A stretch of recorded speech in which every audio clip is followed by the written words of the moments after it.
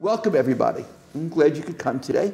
Our very special guest today is Dr. Adele Diamond.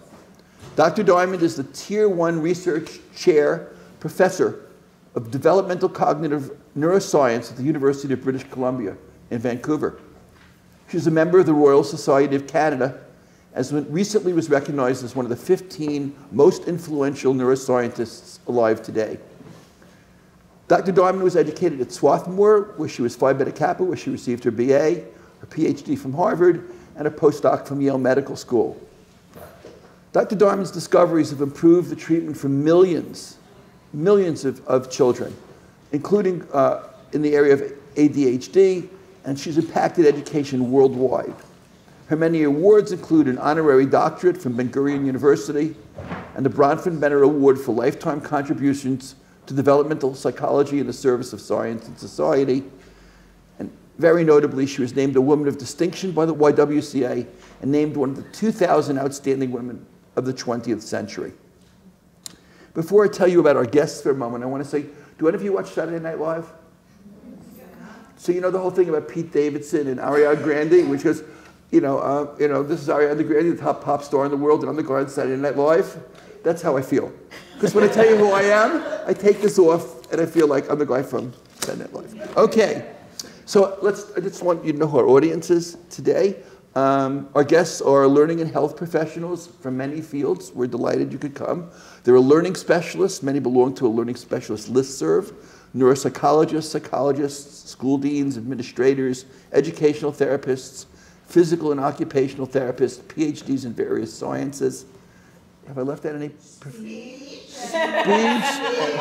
Thank you so much. You see, my diction is perfect. The rain in Spain falls mainly on the plane. So, thank you. Thank you.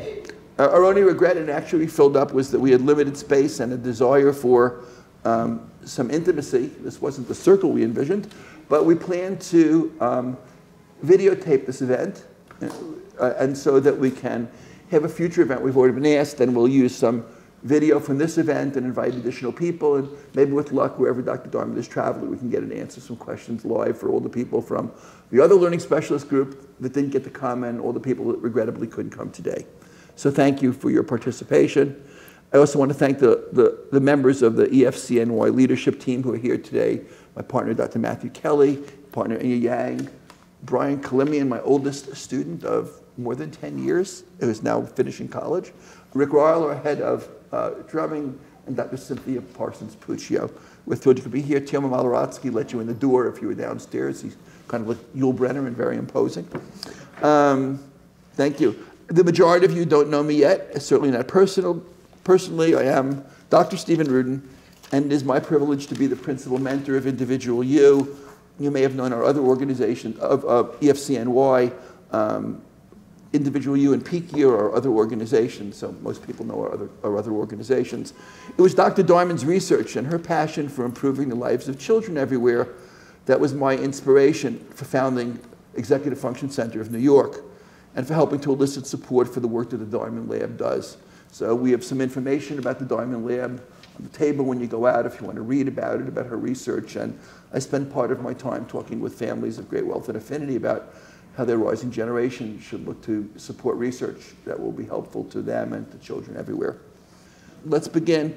Adele, you often say that executive functions, I love this quote, as the plural implies, are not just one thing, but a collection of abilities, all of which are important for mindful, attentional, goal-directed behavior. So before we get into your rather unique classification system for executive function, I'd like to ask you by beginning a three-part question, so we can all kind of warm up our working memories. So exactly which part of the brain do executive functions depend on? How is that information determined? How do we know that it's that part of the brain?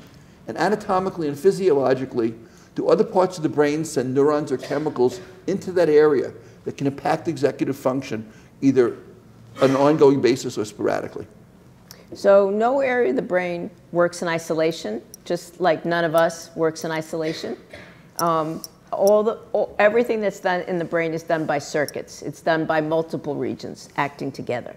But the kingpin of the executive function network is prefrontal cortex. And we know that by multiple methods. So you're probably familiar with neuroimaging. There's electrical recording, EEG, ERP, there's fMRI. There are all kinds of ways to look at activity in the brain.